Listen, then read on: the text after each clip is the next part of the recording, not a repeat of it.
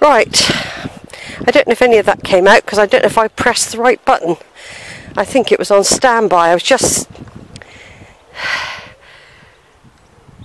saying about the moat was dug out. It's known as puddling, and it was lined with clay. All this, and just round the corner there's some men doing geophys. I just had a word with them, and they're studying the anarchy period of Stephen and Matilda. So they're doing a bit of work there.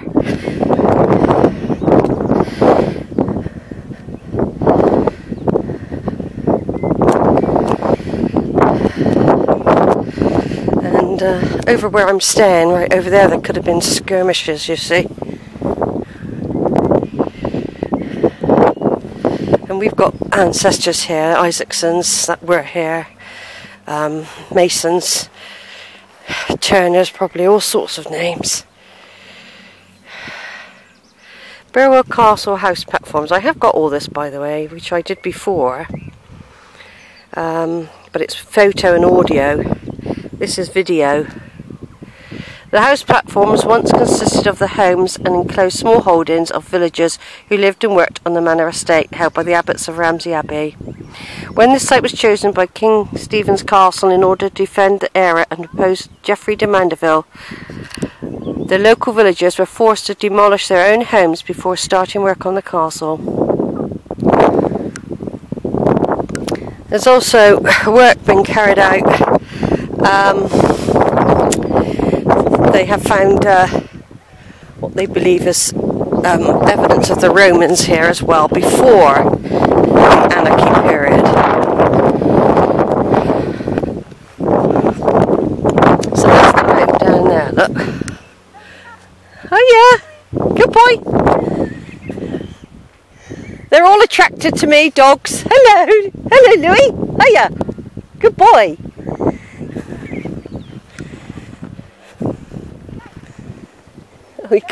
He's coming to say hello, I think.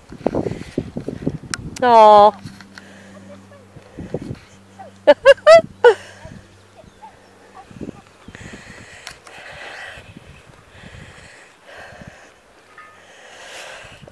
I was saying that it's a good time to do it now because we've had so much rain and they're supposed to be doing more. Now, you might just think I'm just walking around a field, but we have got ancestors who were here. We probably had peasant ancestors as well. There were, you know, everyone was tied up with everyone. The barons were in rebellion when all this was going on. They were siding with Stephen, then they were siding with Matilda. And I did a video a minute ago, and I don't think I was doing it.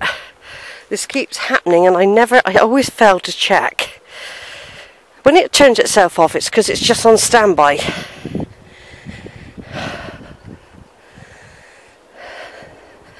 See, there's a big bit of the mound there, look. There's the moat. I'm not quite sure which is the main castle bit, whether it would be up there. There is a type of path going down, look. Oh, here we got Burwell Castle Roma Villa site. That's a villa site then. During excavations in 1935, the archaeologists discovered there'd once been a villa on the site. There's been more work on this, by the way, since.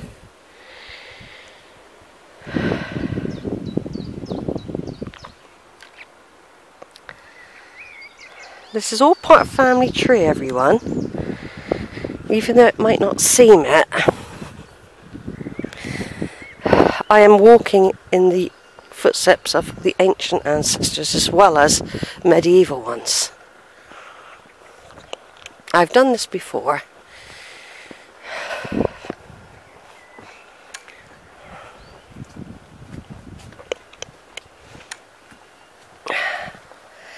Yeah, you sort of come out into a field. I can't remember, I think you're near school.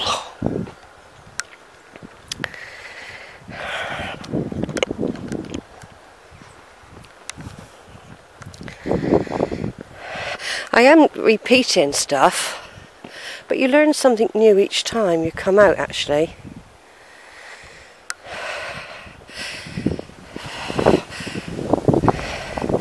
Yeah, it's not, today's supposed to be, tomorrow's not supposed to be too bad. That's why I'm going to do Clare tomorrow.